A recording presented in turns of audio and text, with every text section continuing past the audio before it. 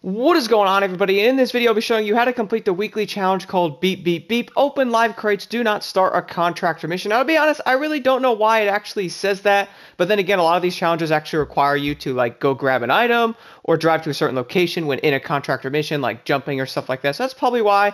But for this one, all you have to do is go grab the live crates that spawn around the map. So if you guys do have a live reward sniffer set, I recommend running that. So I'm going to fly all the way over here to the Bugatti that I have this set on. Now, you don't have to use this to get this done, but this will make this a lot easier if you guys want to run this while doing this. If you have this set just laying around, throw it on there, it'll make this a lot easier. But the other way I do this is I just jump into a plane and fly around, and I stumbled upon these pretty quickly here. So if I spin around, I notice flying a plane around is actually the best way to do this. If you guys are missing some parts on some vehicles that you're trying to level up, like the hovercrafts, we all love those, or the jet sprint, you guys can jump into those vehicles and grab the crate. I think this is the best way to do this, and it's a great way to level your vehicles up as well. Nonetheless, though, this is a pretty easy one to do. All we have to do is find the crate.